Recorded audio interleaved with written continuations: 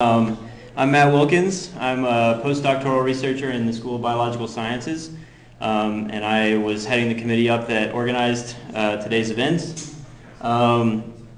So this builds on a symposium that I put together last year that was mainly for Nebraska and a couple of people from Colorado that came in.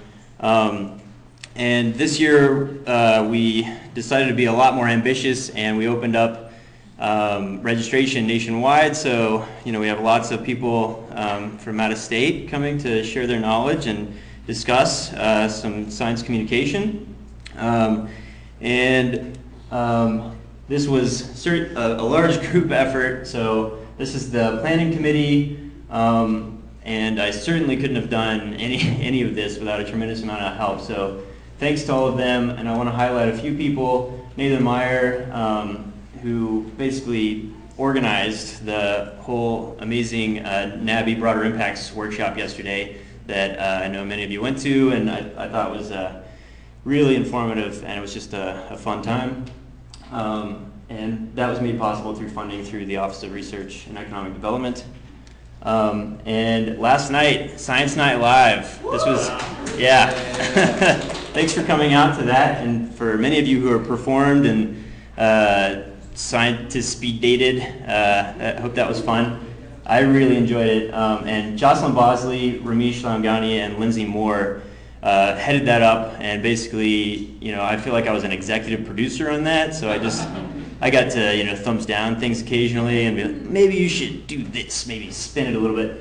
But they really did that, and it was really amazing. Here's just a few random snapshots.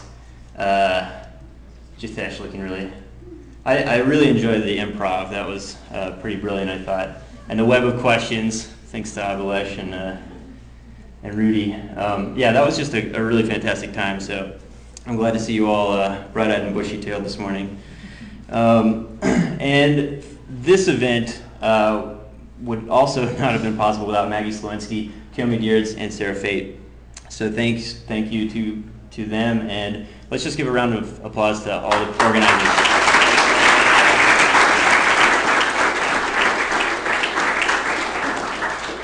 So we also have a lot of sponsors, and so you guys paid, most of you, $20 as a nominal fee, but this was basically just to incentivize you to come here.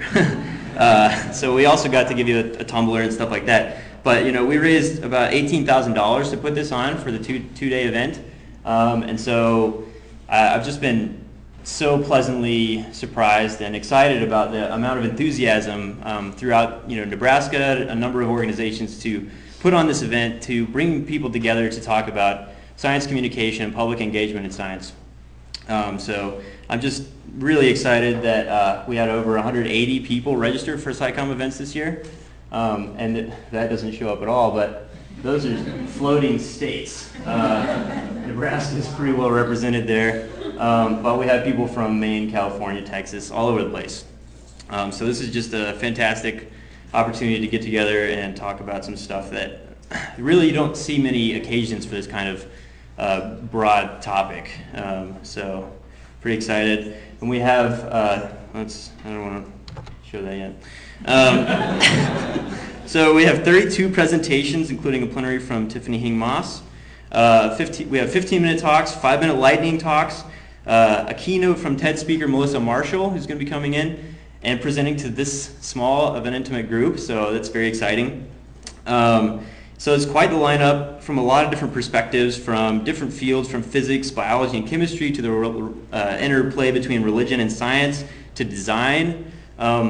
I don't think you'll get this lineup of talks, this breadth and in terms of science communication anywhere else. So we're hoping to stir up a lot of conversations and incite future collaborations, not only in Nebraska and the Midwest, but across the country.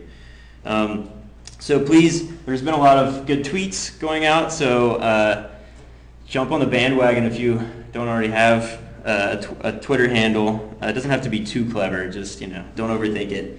But yeah, please use our hashtag SCICOMM 2016, and just tell the world what you find interesting here.